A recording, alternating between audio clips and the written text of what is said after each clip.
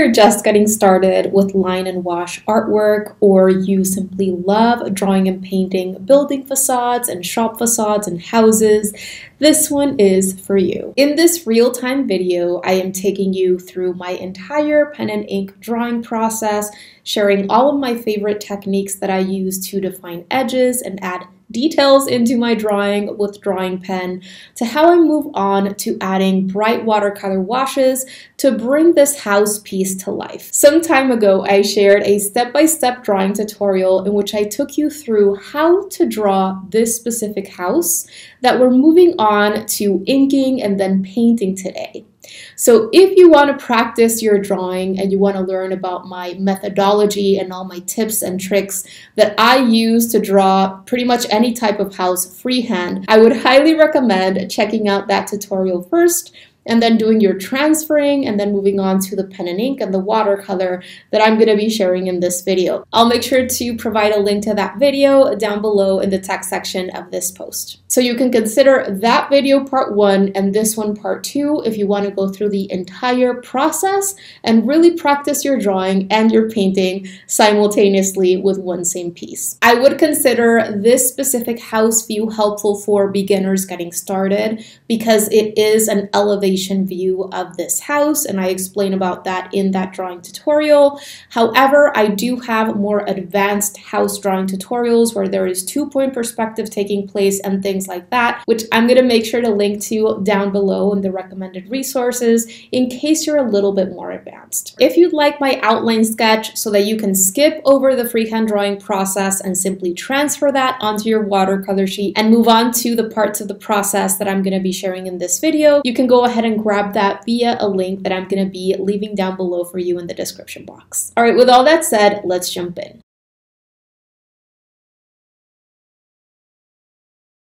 What I did after having that freehand sketch prepared on my sketchbook is I used tracing paper to transfer my sketch that I created freehand onto my sheet of watercolor paper, and then I got started with this process from the point that I'm going to be sharing today in this video. So I'm taking out my 0.3 tip size drawing pen from Staedtler here from this 4-pack that I got via Amazon, and the objective with this phase of the process is to define edges, to add smaller details and textures, and I'm also going to be adding some alternative shading to develop some darker values in shadow areas using hatching.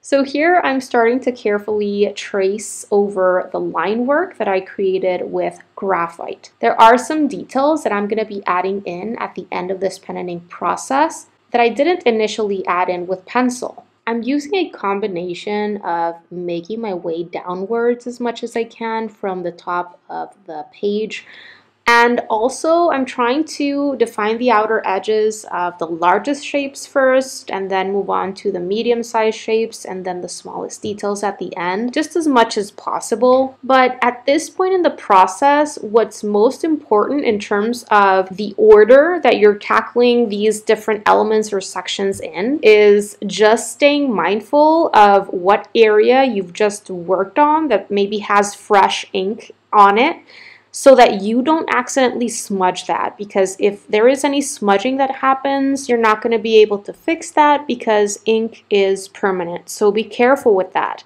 Now, whatever works for you really. If you're left-handed and you want to work from right to left, or you're right-handed and you want to work from left to right, or you want to work from the top and go downwards, or whatever the case may be for you that's most comfortable, that's perfectly fine. Just work in different sections in an order that is going to facilitate the process for you and is going to make it much more likely that you won't smudge anything. However, generally speaking, it is best to keep your hand off the page. If the bottom of your hand comes into contact with the paper, make sure that it is very, very minimal.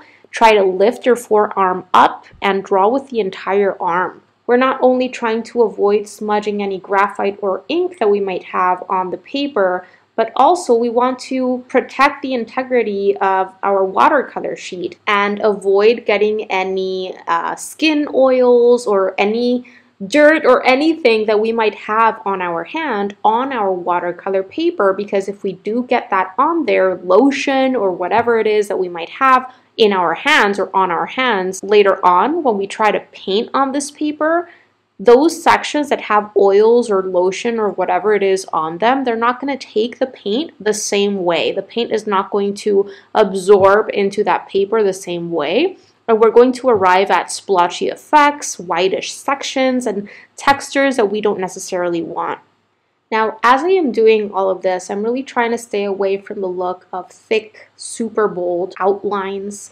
And honestly, the term outline is something that I do my best to stay away from using, because when I think of the word outline, I think of coloring book pages that have very thick, black, bold line work with one consistent thickness all throughout the image, and that's definitely not what I'm going for. That can definitely lead to more of a cartoony look. So I like referring to this as defining edges more than outlining. I'm trying to keep my hand and my arm moving and flowing as I am doing this line work with my pen, really embracing any slight wobbles and imperfections that happen. And in many cases, my lines are not even connecting fully, and that is perfectly okay. That helps me stay away from the look of outlines. And I'm keeping in mind something that I've mentioned before in past pen and ink tutorials. Line weight variation is what I want, and all line weight variation refers to is making sure that certain sections of your lines look thinner and lighter and other sections of your lines look thicker and darker. And this is again to stay away from that look of a consistent line weight all throughout your image, which is going to lead to flatness. So making sure that you're keeping it moving is definitely something that will help you. The more slowly you work, the more likely it is that your lines are going to be thicker and bolder and stiffer and heavier overall than when you work a little bit more quickly, or at least try to keep it moving. Because if you keep it moving, that ink is not going to have that much time to flow down that tip of the pen, and you're going to be creating thinner, more dynamic looking lines. Also, if you work too slowly and you stop in the middle of a line for a second or two and then you keep going, you're likely going to have stop and start dots throughout your line, and that's definitely something that you don't want. For me, it's better to have imperfect lines that maybe even have slight wobbles to them, but that have a line weight variation to them that make them look more dynamic and flowy, than having a super perfect line that is too stiff or too stark. In past pen and ink videos, I've also shared those 4 variables that you can start exploring so that you can then control more intentionally once you get the hang of this medium, which will help you develop that line weight variation that can create very interesting looking pieces that are very dynamic. One of these variables is what I just mentioned in relation to speed. You want to work relatively quickly, or at least don't stop moving. Lay your lines down confidently and in a flowing way. Another thing that you can play with to develop a line weight variation is the angle at which you're using your pen. If you're using your pen in more of a 90-degree angle to your paper, more ink is going to flow down that tip of the pen, which is going to create thicker, bolder lines. And if your pen has more of a 45-degree angle to your paper or a 30-degree angle to your paper, less ink is going to flow down, which creates thinner, lighter lines. Another thing that you can play with and explore is the pressure that you're exerting on your pen. And at no point am I really pressing down my pen very hard at all on my paper. I either use my pen lightly or even more lightly, but it is important to just take into account that the more swiftly you move your pen on your paper and the less you press down, the lighter the line. The more you press down, the bolder the line. And finally, of course, you can also bring in multiple pen tip sizes so that you can perhaps use your larger tip size for maybe the outer edges of the shape and maybe the smaller tip size for textures or details that you're going to be adding inside of that larger shape. Because that way, of course, your larger pen tip size is going to enable you to more easily create thicker, bolder lines, and you can bring in your smaller pen tip size for thinner, lighter lines. However, the more you develop your control over this drawing tool, the more easily you're able to develop thicker lines and thinner lines with just one same pen tip size. But sometimes it is worth having different pen tip sizes on hand. It all depends on the style that you're going for and your own personal way of working. Alright, so at this point in the process, I'm really starting to get into the smaller shapes and details.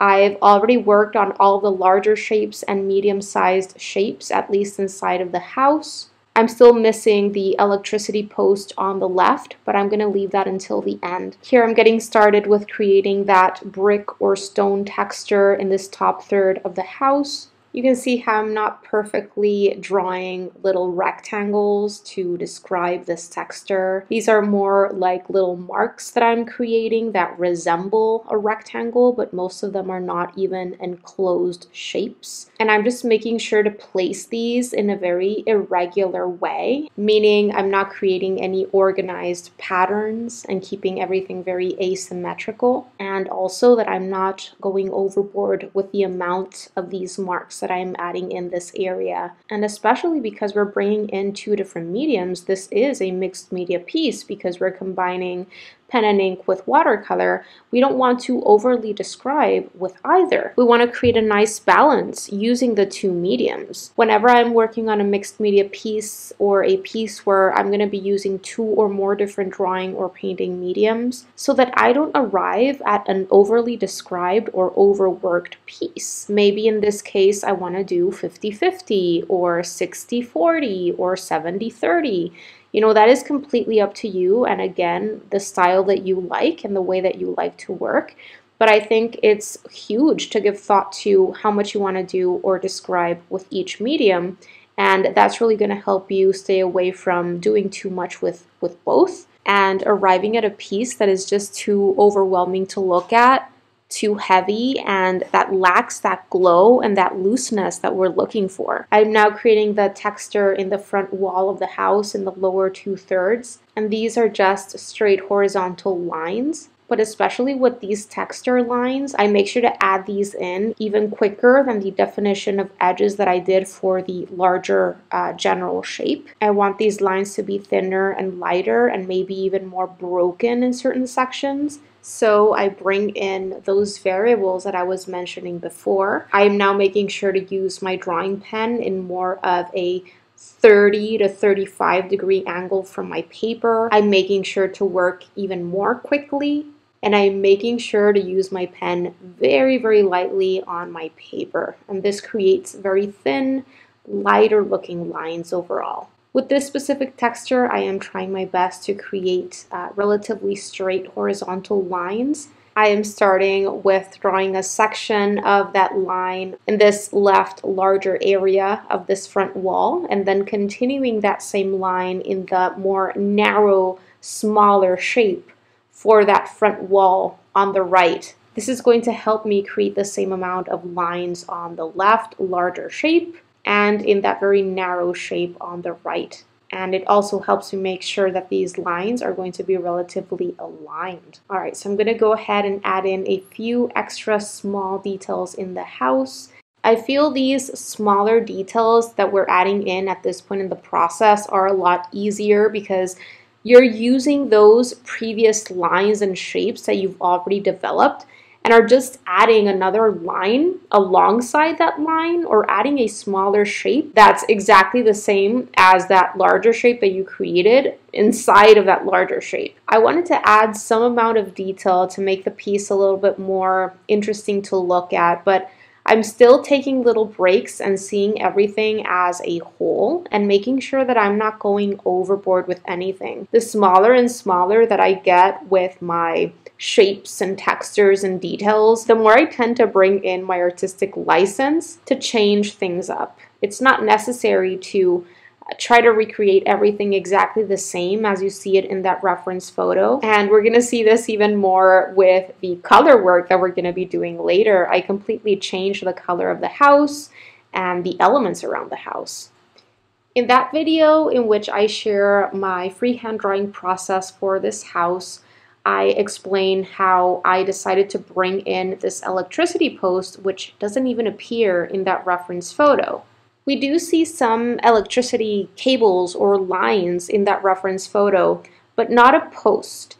And I really like the addition of electricity lines in front of a house illustration or painting like this. I think it adds an extra detail. I think it adds personality to the piece. But I didn't like the location and the length of the cables in that photo, so I decided to bring an entire electricity post in and to change the lines for those cables. And what I did was I added in that electricity post from imagination after seeing some photos of electricity posts on Google. One thing that I want to mention here is we have pretty long vertical lines along the edges of this electricity post. And I just wanted to mention that I don't force myself to draw those very long lines with one consistent single stroke. You can see how those edges for that electricity post were tackled in separate lines and sections. And the same thing goes for these long electricity lines, these kind of curved lines that I added in front of the house.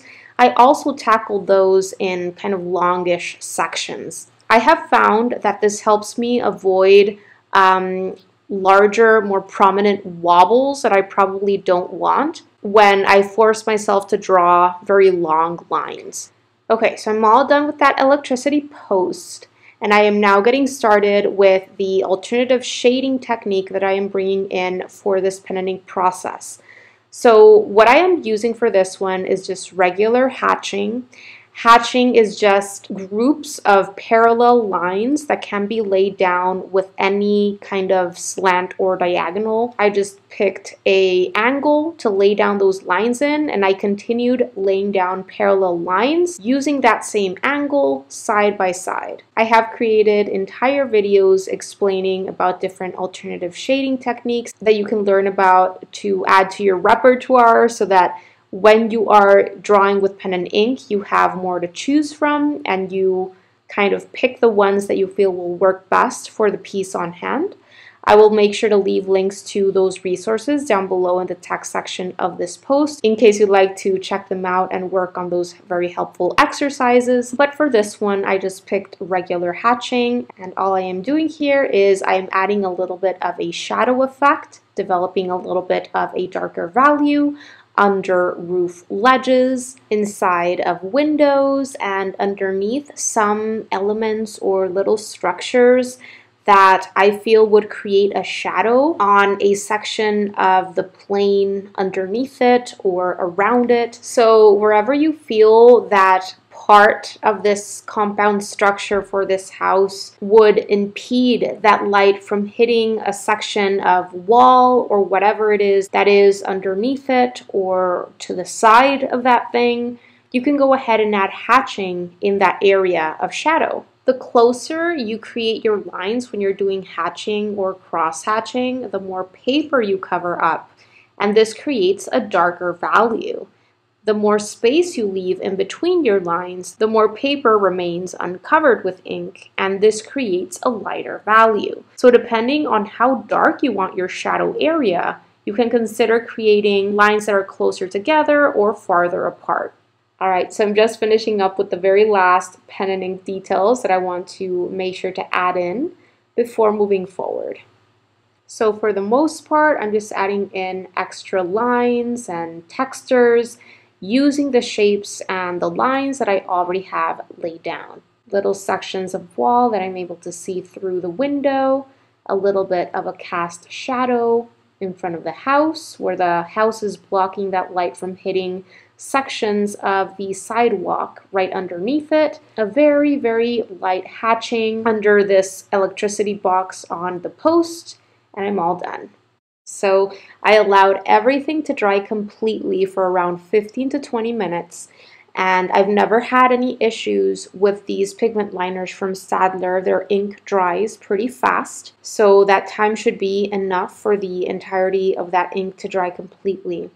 But what I like to do before getting started with the painting process is I like bringing out my graphite eraser and very gently and carefully erasing out all of that graphite that is still visible through the pen and ink. And this is because once we paint over that graphite is not going to be able to be erased. So I like doing this before getting started with the watercoloring. Alright, so I erased out all that graphite, and many times I use that absorbent towel that I'm going to be using for my painting process to dust off those eraser bits. Of course, the absorbent towel at this point is completely dry, so that's very important. But I like using the absorbent towel instead of my hand because, again, I'm avoiding touching my watercolor paper with my hand as much as possible. And with that, it's time to get started with preparing our different color mixtures that we're going to be using for the painting process. I'm going to be using my size 10 round brush to create these color mixtures because it's a size that is comfortable for me.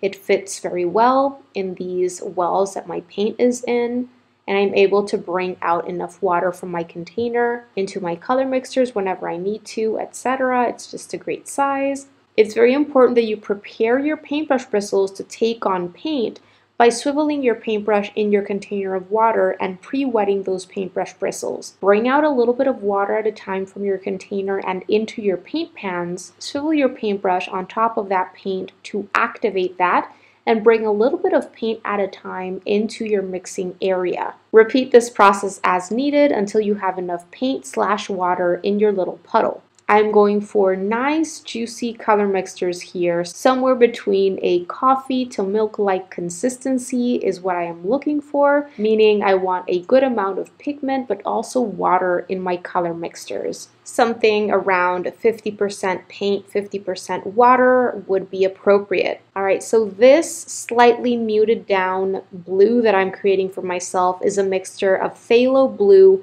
and a bit of neutral tint. I'm going to be using this blue to paint the walls of the house, and I'm also going to be using it for the sky. I make sure to completely rinse out the previous color from my paintbrush bristles before getting started with creating my next color. The next little puddle of color that I'm going to be preparing for myself is my dark gray that I'm going to be using for certain design elements in the house, which are going to be white.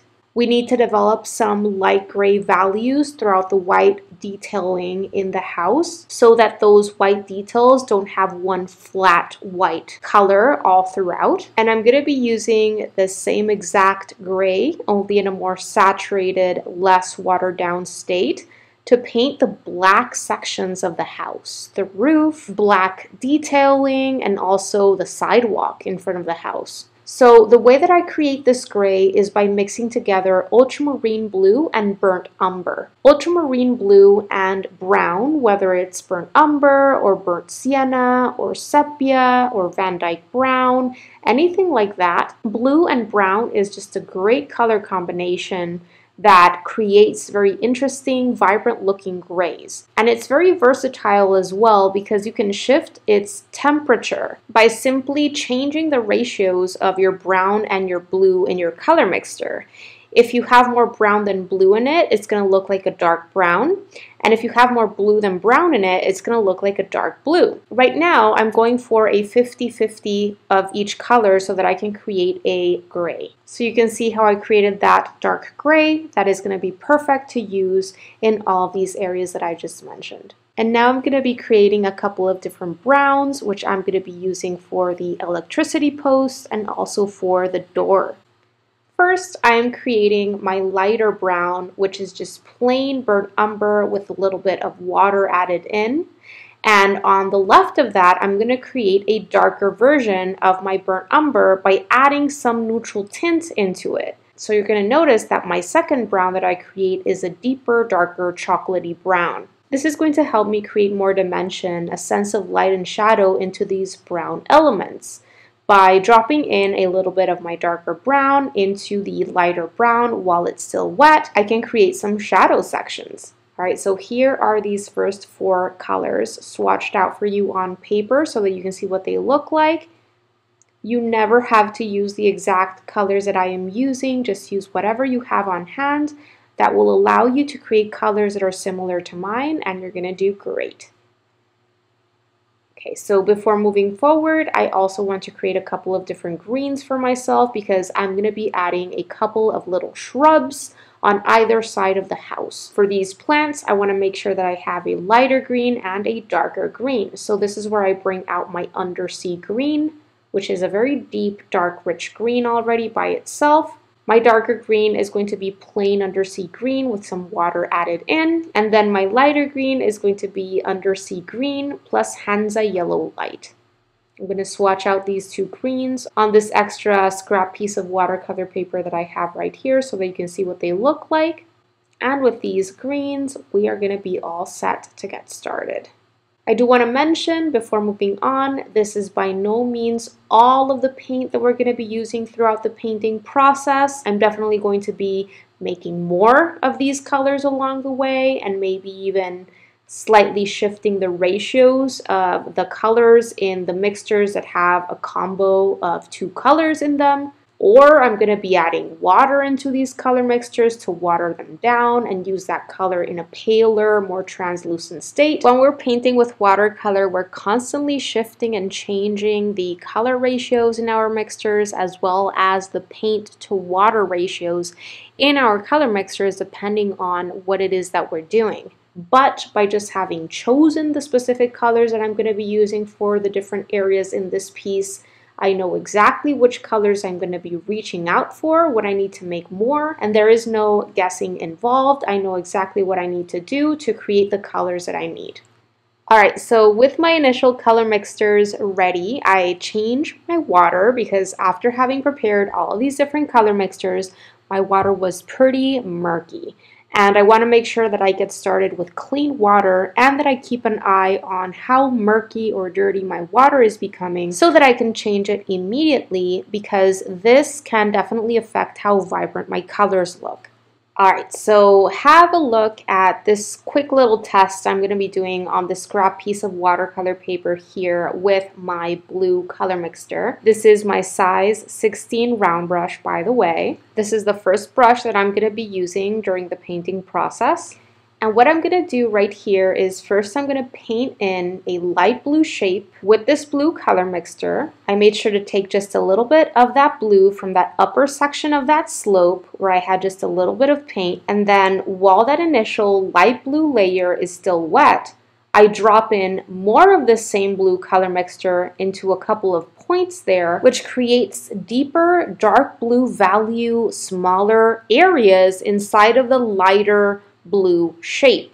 And because I dropped it into that first layer while that first layer was still wet, I was left with nice soft transitions between my darker blue and my lighter blue. Why? Because watercolor is always going to expand and create nice soft blurred out transitions when you drop it into wet paper. When you want sharp edges around your shapes or the details that you add in, then you have to make sure that you're painting on dry paper. So this little demonstration that I did on my scrap piece of watercolor paper is exactly the same thing that I'm going to be doing throughout all of these large shapes for this house initially, for all of these different sections throughout the house.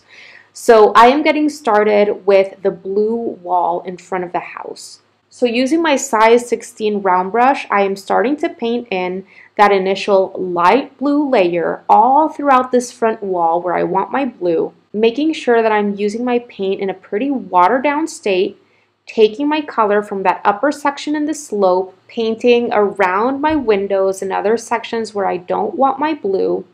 And in order to make sure that this initial light blue layer remains wet for longer, so that when I want to drop in more of this blue and create those darker, deeper shadow sections and I get those nice diffused out effects that I'm looking for, where the dark blue turns into the light blue gradually and softly, I need to keep everything wet for longer.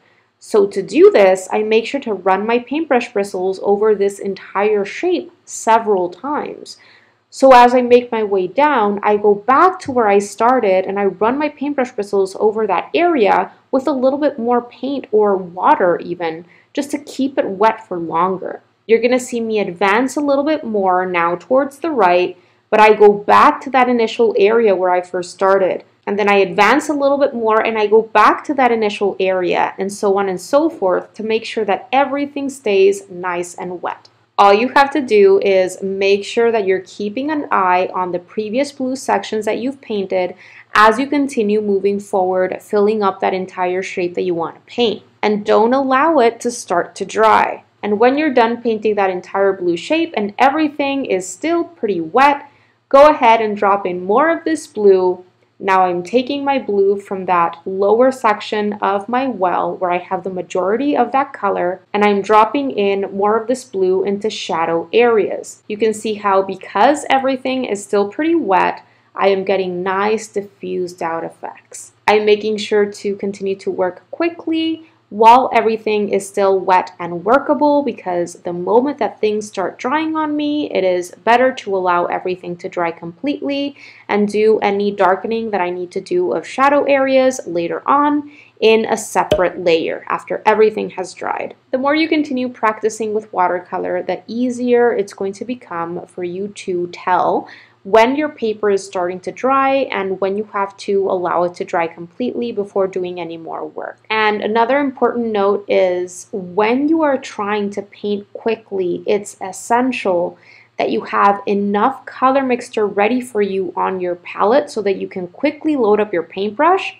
and that you're using a paintbrush that is large enough for the area on hand. If you don't have enough color mixture, you're going to have to make more along the way, and it's very likely that as you're making more of that color mixture that you need, your paint is going to start drying on you. And the moment that you start working again, it's very likely that when you're ready, your paint is already going to be partially dry on your paper. And if you're using a paintbrush that is too small for the area on hand, it's also very likely that you're going to run into trouble because you're not going to be able to quickly load up your paintbrush bristles with enough paint/water to be able to cover up large sections quickly.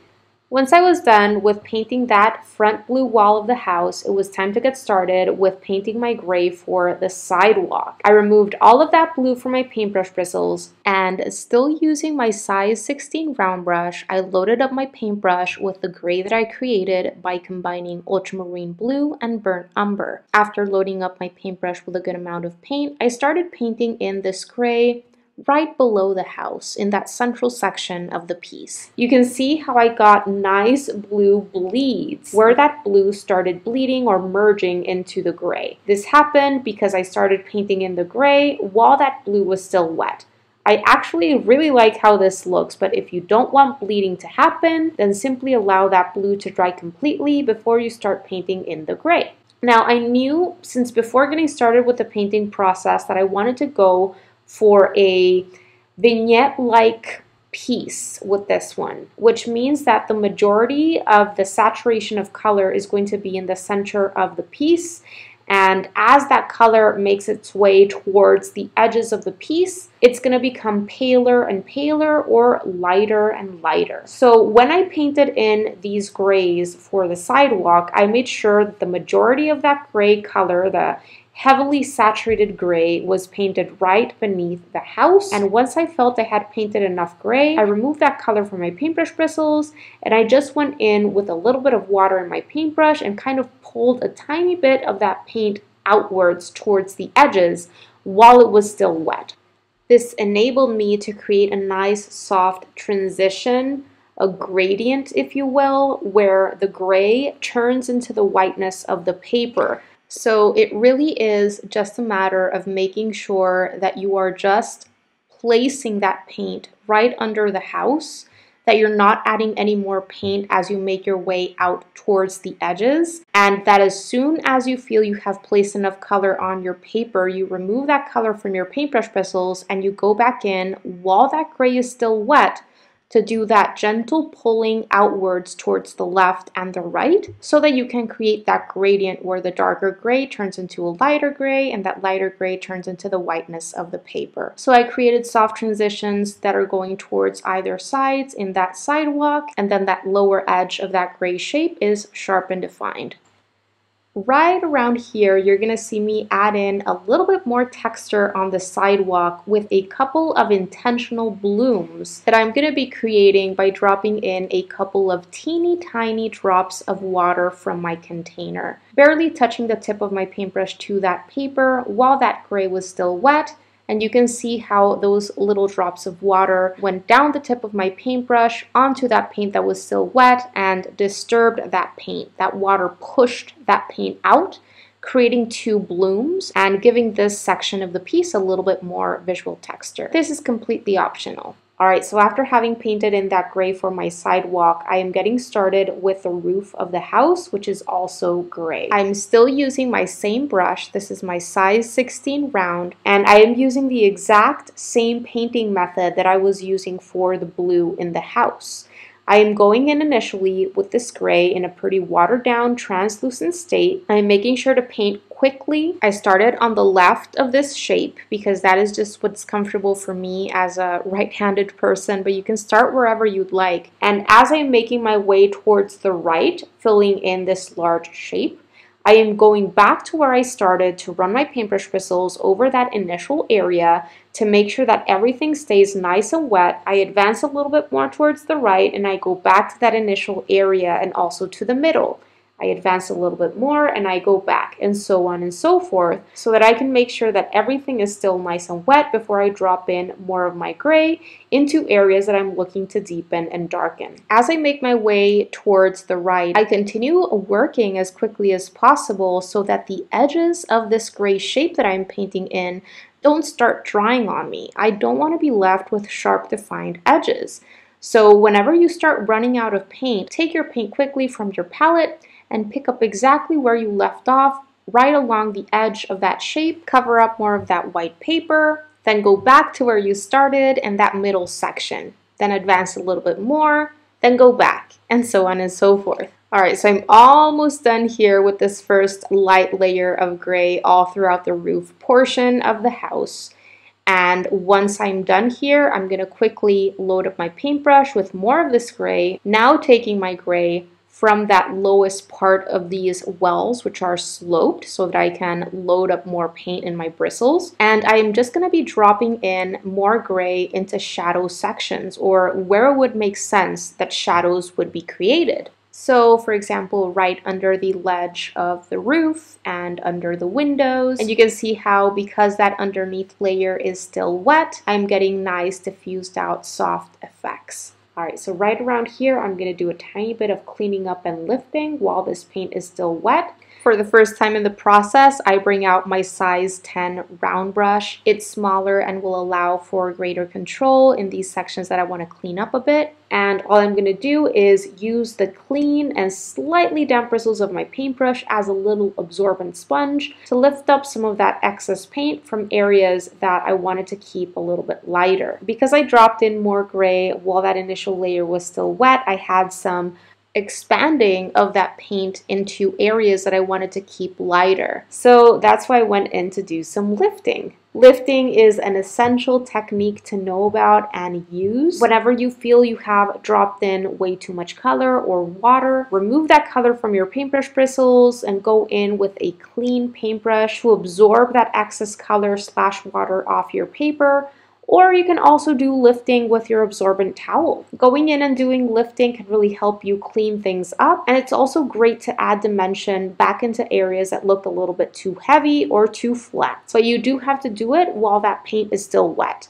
Alright, so I'm going to continue painting in these black sections of the house with my gray color mixture. I'm going to continue using my size 10 round brush because I am getting smaller with these shapes that I am painting. And the process is exactly the same. I'm going to be creating an initial light gray layer and then dropping in a little bit more of that gray into sections of shadow that I want to darken. Even though this piece has more of an expressive, looser style, and I'm not really going for super high levels of realism with it, I want my piece to show at least somewhat of a range of values at the end in every single area. What I mean is I want whatever color it is that I am using for the area on hand to appear darker in certain sections and to appear lighter in others. This is what's going to help give this piece a sensation of light and shadow and dimension. Right here, you're gonna see me go in with way too much paint / water in my paintbrush bristles into this relatively small shape. And I fix this by using the lifting technique once again. I quickly remove that color from my paintbrush bristles, remove the excess water by blotting the tips of my bristles on my absorbent towel that I have there on my left, and I go back in and use the bristles of my paintbrush as a little absorbent sponge. Check out how easily I was able to remove that excess paint / water. Painting small shapes can certainly be tricky. You want to make sure that you're going in with a paintbrush size that is going to allow more control in smaller areas. Obviously, the larger the paintbrush, the more water it holds in its bristles, and you can certainly go in with a paintbrush that is too large, and too much water and paint can start coming down into that very small shape, and you start losing control.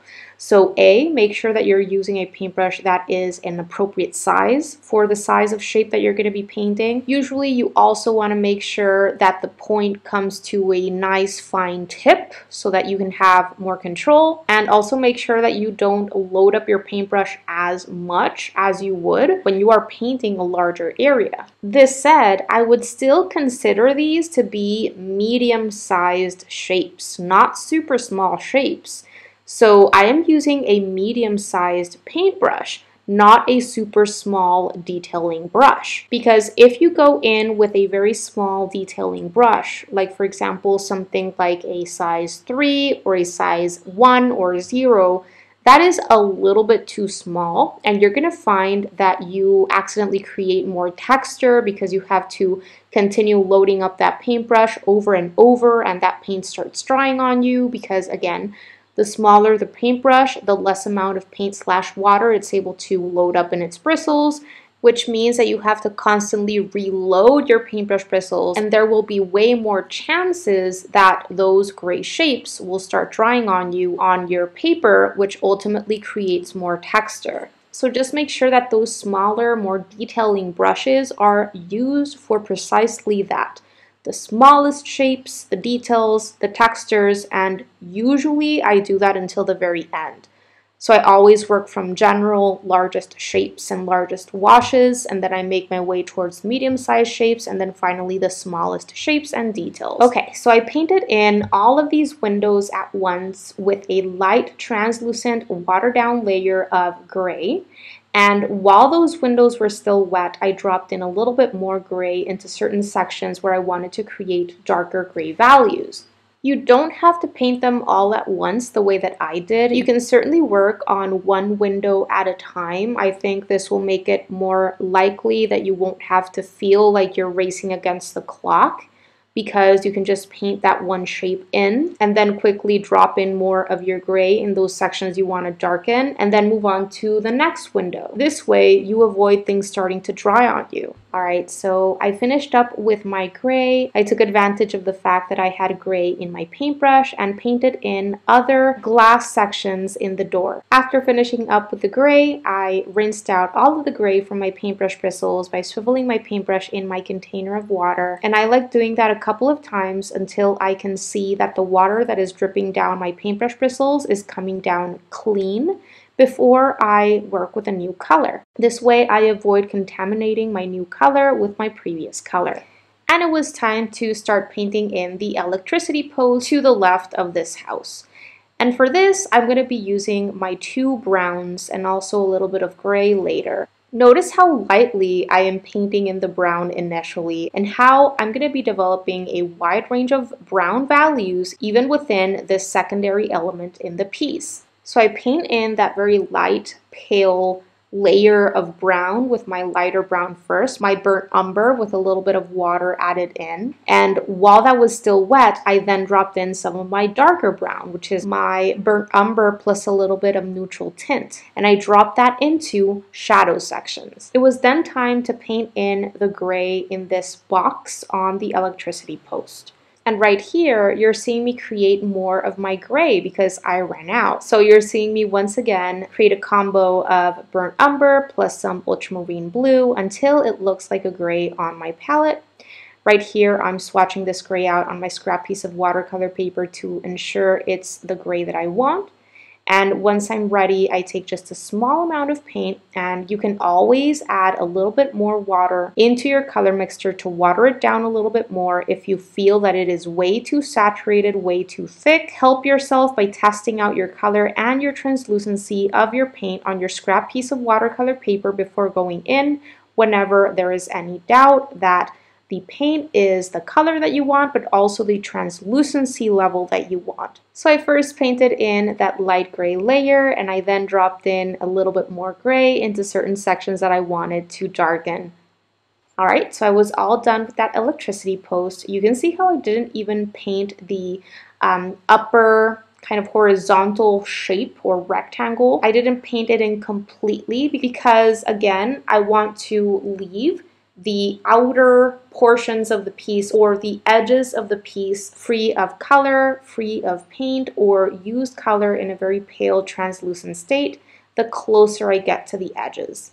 After having painted in that electricity box, I also painted in some other gray details on top of the house. Again, I made sure to use my gray in a pretty watered down state. Maybe a tea to coffee-like consistency is what I was trying to go for. And then it was time to start doing some deepening and darkening of shadow sections. So watercolor tends to dry lighter than how it looks when it's wet. And when we're trying to develop a more believable sensation of light and shadow, it is worth allowing the piece to dry completely and coming back to it later to see how lightly everything has dried. And then if you want to increase the contrast, to add more three-dimensional form and more of a believable shadow look into your piece, you can definitely darken and deepen sections going in on dry paper. So that's exactly what I am doing right now. I'm using my size 10 round brush and my gray color mixture, and now I'm taking a little bit more paint because I am working on darker midtones and darkest darks. So I'm taking my paint from that lowest section in my well. I can use my paint in a little bit more of a saturated, thicker state at this point. And I'm only going in and doing overlapping over certain sections of shadows that I'm looking to deepen and darken,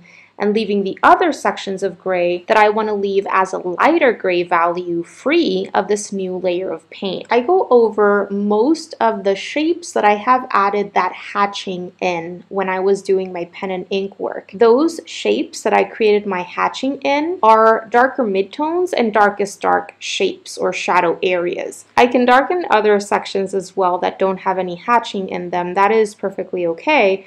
But I do want to make sure to consider those shadow areas that I was already planning since the pen and ink part of this entire process, and darkening those areas. And I've also added in some hatching in shadow sections that I'm going to be developing in those blue walls. That I'm going to be painting in with blue, so I'm just ignoring that for now and focusing on the gray shapes. I'm continuing to carefully paint in all of these dark gray shapes. Right here, I'm going to paint in a small gray shape on top of the door. Right here, I'm going to add a tiny bit of a very, very light gray value along the edges of these cylinders coming out from the house on top. I want those cylinders to look white, like white tubes. So I left some white paper shining through, especially in the center of that cylinder, and I just made sure to use the gray in a very, very pale watered down state, just to develop a little bit of a hint of values in those white cylinders. I then created more of my gray color mixture by adding more ultramarine blue and burnt umber onto my palette. I tested out this gray on my scrap piece of watercolor paper to make sure that it was the gray that I've been using so far. And what I am doing here, using my size 10 round brush, is I am describing the texture on the roof of the house a little bit more. I'm just very quickly and loosely doing one sideways sweeping stroke. A short one, of course. So my intention is not to perfectly paint in all of these rectangular looking marks that I've created before. I am leaving some of these free of this new layer of paint, and I'm even adding in a few extra shapes using these strokes. This really helps enhance that brick or stone texture in the roof of the house and brings more detail and interest into that area. Remember that less is more. Okay, so before doing more work in that doorway, I am taking advantage of the fact once again that I have gray in my paintbrush to do a tiny bit of subtle light gray value development throughout the white detailing around the windows and other sections of the house. I don't want to leave them completely flat white. I do want to develop at least somewhat of a hint of very light gray values, especially in areas where shadows would be underneath little roof portions and that kind of thing. But in order to make sure that these will look like white details or white elements, you have to make sure that you leave plenty of that white paper shining through and that you're using your gray in a very pale, watered down state. Remember, when in doubt, test it out on your scrap piece of watercolor paper. Add more water into your mixture if you have to. If you go in with your gray in a saturated state, those white details are going to end up looking like gray details. Once I was done with that, I removed all of that gray from my paintbrush bristles, and I'm going in with that same method for this section around the door. So initially, I went in with my size 10 round brush. I painted in that light blue layer, and then I dropped in more of this blue in shadow sections that I was looking to push a little bit more, while that initial layer was still wet. Once I was done with the blues around the door, it was time to allow those blues to dry before I painted in the door, because the door I'm going to be painting with brown, and I don't want that brown to start seeping into my blue, which is still wet. So I had to allow that to dry, so I skipped on over to another section that needed to be painted, which is this lower portion of this beautiful section in front of the house that is coming out with the windows. Once I removed all of that blue from my paintbrush bristles, I did the exact same thing. I first painted in a light gray layer, and then I darkened certain sections by dropping in a little bit more of that same gray. Alright, so in order to add in more life into this piece and more color, I decided to bring in a couple of shrubs, one on either side of the house. So I switched on back to my size 10 round brush for this. What I'm doing right here is I am making sure that my two greens that I created in the beginning of this process are activated on my palette. So I have my lighter green, which is a mixture of my Undersea green and Hansa yellow light. And I have my darker green, which is plain undersea green with water added in. They were already kind of dry at this point, and so I made sure to bring in a tiny bit of water into them, added more color into them to make sure that I had enough of each and that their consistency was appropriate for the techniques that I would be using. Once I had my lighter green and my darker green ready for me on my palette, it was time to get started with painting in these plants. Always working from lights to darks here, I get started with my lightest green, and I go in with a mixture of scribbling and bouncing. I have an entire video in which I share must-know watercolor brushstrokes and practice drills that I would highly recommend checking out if you haven't already, because I explain in depth about scribbling and bouncing, and doing those drills as a beginner is so helpful. It allows you to develop mastery over your medium and get comfortable with different ways of holding and using your paintbrush. I'm going to make sure to leave a link to that tutorial down below in the text section of this one in case you'd like to go and check it out. But essentially what I am doing here is I first went in with my lightest green, and while that lightest green was still wet, I dropped in a little bit of my darker green in shadow areas to get these nice soft transitions between my green values. And I create these very irregular abstract shapes for these shrubs. Oftentimes when I'm going to be adding in this kind of secondary element into this kind of piece, I don't actually sketch them in with graphite or with pen and ink, because I like how it looks when these secondary elements don't actually have any line work developed inside or around them, because it creates a looser look as just the paintbrush is creating that shape on its own. And by not having any line work to define those outer edges or create greater detail, it sends these secondary elements back behind the other elements, which do have line work and more detail added in. So it adds depth to the piece and interest and balance. You can see how I left little teeny tiny sections of white paper shining through unpainted, and that's very nice because they look like highlights. And I made sure to create a lot of irregularity along the edges of these abstract green shapes for my shrubs. After I finished with painting in the shrubs, it was time to paint in the door of the house. And this is a very small, narrow shape. So I changed on over to my size 3 round brush, which is the smallest brush that I am using for this process. And you guessed it, I am first going in with my lighter brown, which is my plain burnt umber with water added in.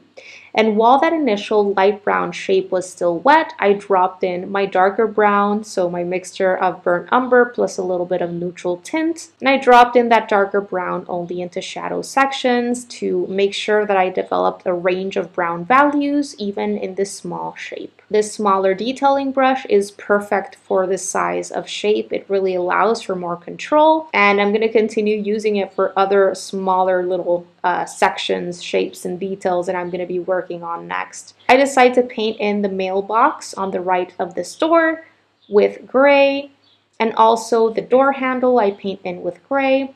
If you fear that the gray is going to start bleeding into that brown that you just painted in, then simply allow that brown to dry completely before you paint in these gray elements right next to the door. These are very teeny tiny shapes that I am painting in, so I'm making sure to only go in with a small amount of paint and water in my bristles so that I don't start losing control. Right here I'm darkening a gray shadow shape right underneath this roof above these windows, and I'm going to go ahead and deepen and darken other shadow areas, creating abstract irregular shapes that are going to be my shadow shapes. So I go ahead and create these dark shadow shapes in other sections in front of the house, focusing on all of the gray elements that perhaps have sections that need to be darkened. I'm just making sure to acknowledge all of these shapes that I am painting in right now as abstract irregular shadow shapes. This helps me stay away from the look of lines and heavy, blocky looking shapes,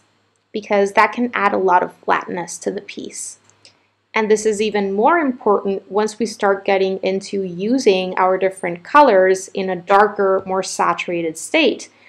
Because the darker and more saturated the color, the more likely it is that that shape or that line is going to be even more stark looking and more distracting for the viewer. As I am developing all of these deepest shadow shapes, that really helps me make sure that I'm creating abstract irregular shapes is as I am painting in that shape, sometimes I'm using just the tip of my paintbrush, and other times I'm pressing down the belly of my paintbrush a little bit more. And this helps me create a shape that is thinner in some sections and thicker in other sections. So this looks like less of a line and more of an abstract shape. I removed all of that gray from my paintbrush bristles, and I'm going in to paint shadow shapes with my blue. Added in a blue shadow shape right beneath that little roof section above the doorway. I also added in a little shadow shape beneath the mailbox. And just like how adding in those little strokes inside and around those marks in the roof really helped me enhance that texture, I'm kind of doing the same thing here for the blue wall of the house. This helps me enhance or describe the long horizontal wooden sections making up this front wall. I am painting long strokes beneath the lines that I created with my ink. And I don't even have to do this below every single line. I skip over some. Notice how subtle that blue is. You really don't have to go in with super dark, very saturated blue in order to describe that texture more. Keeping it subtle is oftentimes best. All right, so just finishing up here with these elongated abstract shadow shapes that I'm adding in front of the house. And finally, it is time to get started with what I would consider to be the very last phase of this painting process, which is adding a subtle hint of background colors. And because I'm going for a vignette style effect, I'm really looking to create organic, irregular edges or shapes all around this house. So I switched on over to my largest paintbrush that I am using for this painting process, which is my size 16 round. Because I am painting in large shapes, these are large washes, and I want to be able to load up my paintbrush well with a good amount of paint and water, and I want to paint these areas in nice and quick. This larger brush is also going to help me create those irregular, abstract, organic edges that I'm looking for. First, I add in a little bit more gray color right under the sidewalk. I initially go in with my gray, which is my burnt umber plus ultramarine blue color mixture in a pretty translucent watered down state.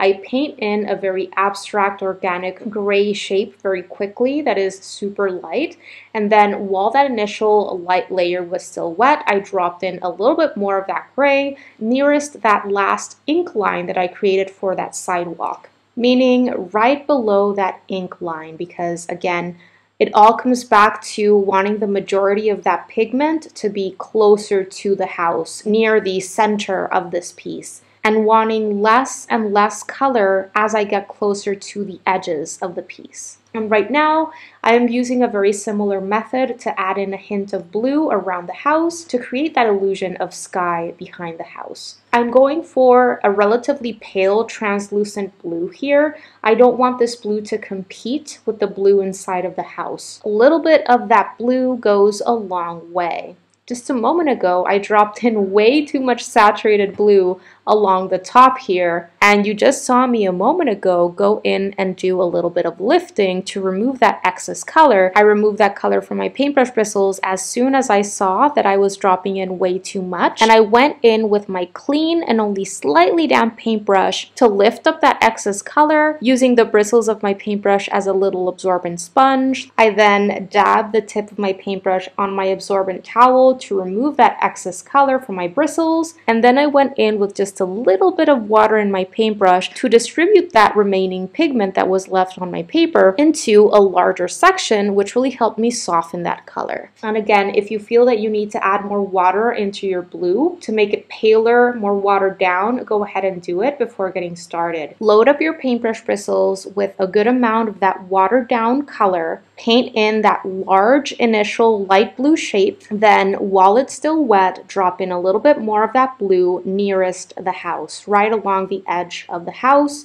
to darken that area a little bit more. If you're afraid that your large initial shape, the light blue shape, will start drying on you way too quickly, do the same thing that we were doing initially when we were painting in the house, and make sure to run the bristles of your paintbrush over the shape several times so that it can stay wet for longer. This way you can make sure that when you drop in more of your blue in those sections nearest the house, you can get nice diffused out effects and gradients between your darker blues and your lighter blues. I tackled these blue areas separately. First, I painted in the sky section to the right of the house. I then paint the upper sky section above the house, and I am now finishing up with the sky to the left of the house. To get those irregular edges, what I do is I make sure to shift and change the way that I am using my paintbrush. Not only am I going in and doing light scrubbing motions along the edges with just a little bit of water in my paintbrush, but I'm also at times pressing down the belly of my paintbrush in different ways as I am using these different brush strokes, and this helps me create very irregular outer edges. I try to work quick, and I do my very best not to start overworking anything. Embrace irregularity, imperfection, and allow that paint to do its own thing. Alright you guys, that is gonna do it for today's video. I really hope that you enjoyed it and that you found it helpful. And if you did, pretty please make sure to give this video a thumbs up, because it really helps support the work that I am doing here on YouTube and helps others get to know about my channel. Thank you so much for watching today. Don't forget to subscribe and click on that little bell so that you can be notified of when I share my new videos, which happens every single week. Have a beautiful rest of the day and see you soon. Bye guys!